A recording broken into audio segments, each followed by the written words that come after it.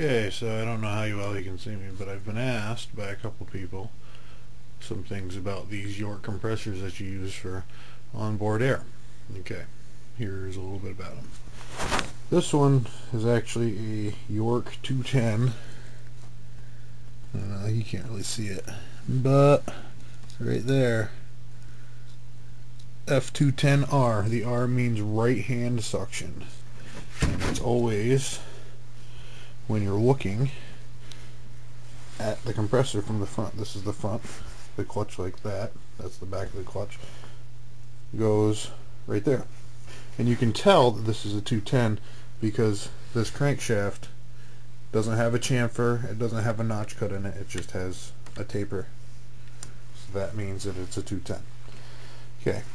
And also, if you're wondering which side it is, it says right on the top, discharge, and it has a big S right there for suction. Okay, now the question that I was asked was about how these pass oil. Now, here's your head, here is your valve plate, and here's where the pistons would be. Okay, if you can see down in here, there's a hole right down in there, right there. Okay, that is an oil feed to the bearing from the suction side. If you use that, if you use this as an air compressor, you have to plug this. You can either drill and tap it and put a set screw in right there, or you can remove this cover, and in this tube right here, which is the other end of that, you can put a screw up this way. I chose to do it this way because I did some other modifications to this compressor to make it work better for me in the process. So that's what you have to do to this is known as the York oil mod. Now, they still do pass oil because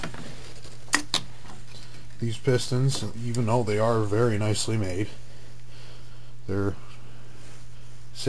looks like sand cast aluminum rods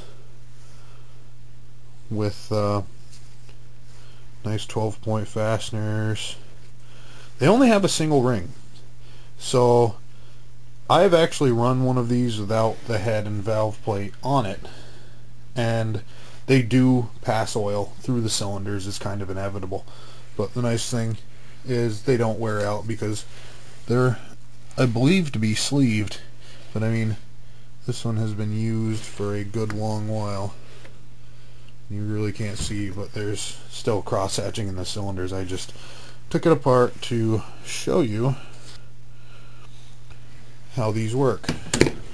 Okay, now one thing that I did to this, if you will notice that the valve plate has a dowel pin there and there, and these dowel pins locate into the hole there and there. Now, one thing that I tried, because I wasn't too sure on this, was I needed a unit that had a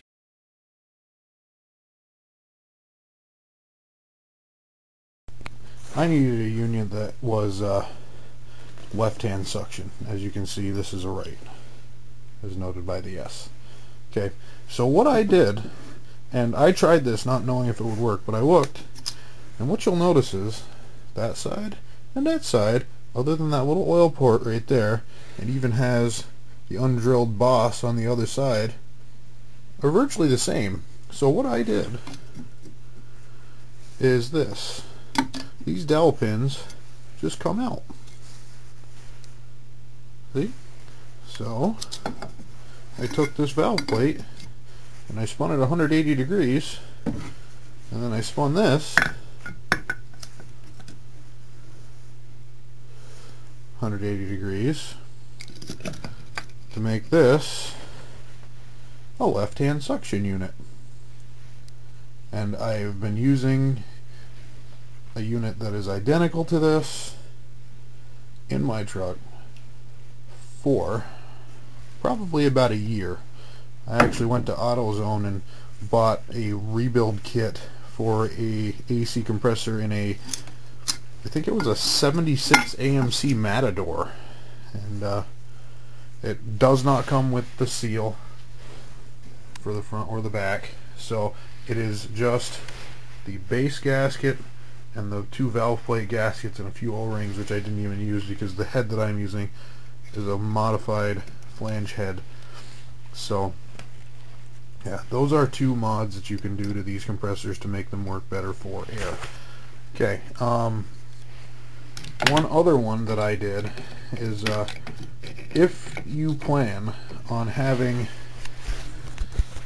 any kind, like if you want air to stay in the system for any length of time, you are going to need to put a check valve on here. It's just one of those things that you have to do. So you're gonna have to put a check valve on here. And one other thing that I did to prevent the seals from leaking oil on the case was I actually made this. This is just a piece of hex, and even though that looks kind of similar to 1/8 pipe thread, it is not. It is 5/16 fine thread, as that bolt right there is where you put the oil in. 5/16 fine thread. So I made actually had an adapter made by my neighbor who has a lathe, had a lathe, to go from 5/16 National Fine to 1/8 NPT. I'm not using this. I have to put it back on, but I have to devise a way, because even though I have this on here, this has no baffle. So I need to figure out a way to baffle this to keep oil from coming up this tube, because I had this hooked to a bottle and the crankcase oil will literally blow out from it running. So I need to figure out a way to put a splash guard down here. I think what I'm going to do is remake this, so instead of it having a hole straight out, it will have a hole in from each side, and this will be flat, therefore baffling some of it, one would hope. So those are the mods that I've done to run this. And for those of you looking to mount one of these in a truck, they have mounting on this side, that side, and the bottom. And the pattern for all three is the same. They use 3/8 coarse bolts to hold them on, but the company recommends that you use this side or this side for primary mounting and use the bottom only for secondary mounting, which is what I have done on what I have used with this old bracket that's right there, that rusty piece of crap. So yeah, something to keep in mind if you ever decide to do one of these.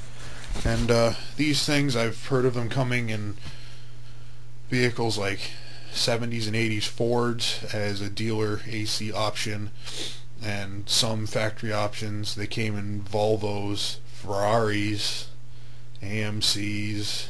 GM didn't use them because they had their own. Some Chrysler products use them. Some Ford products use a Ford branded compressor, but it's virtually the same thing, and they'll use the same clutches. Like this one I actually got from AutoZone, and it's for a 87 Jeep Grand Wagoneer, which is actually probably going to be one of the vehicles that you might be able to junkyard pick one of these compressors from. So just something to keep in mind there. But that's about all I have to explain these. Goodbye.